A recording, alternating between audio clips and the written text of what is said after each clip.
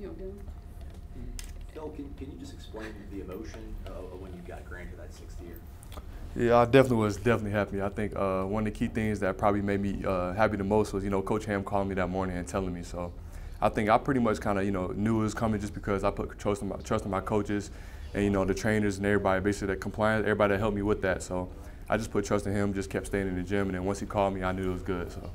I mean, the opportunity for another year to get closer to a championship, I mean, what does it mean to you, just the journey to have that opportunity? It's definitely a good feeling, man. Just I knew definitely after our Elite 8 run last year, I think coming back into the locker room, that was mainly the thing on my mind. Like, I got to get back here, man. This feeling is definitely like no other. So I think that's one of the key things that we're trying to get back to this year, and that's why we grind it out in the gym and just listen to these coaches. So.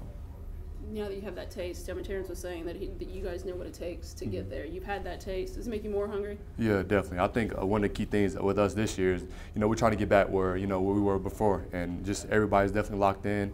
Everybody, even all the way to the younger guys and the older guys, just asking questions like, what will we do right here on the defense and stuff. So I think this whole team is definitely locked in and, getting better this season. So. What are you expecting from practice, being that, there's not so many new faces this year? Basically same core of the team.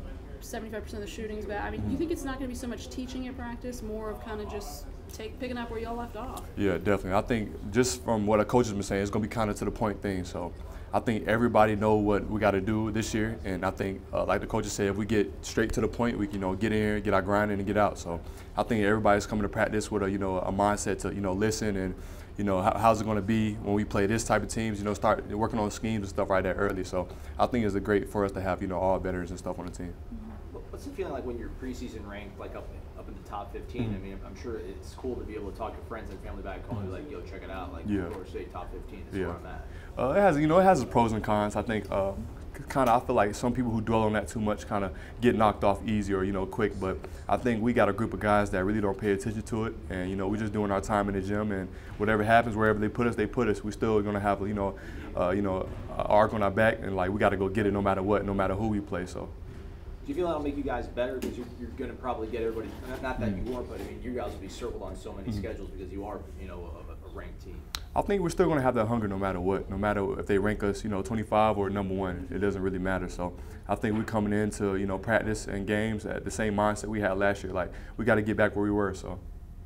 Personally, what was this summer like for you? What did you work on? What did you get in the gym and try to improve on? Pretty much all around game. I think all the way down to mechanics. And one of the key things that helped me last year is doing the simple things better. And I think this what I did the same thing this summer worked. So I think just really just keeping everything a good pace and just working on all around game.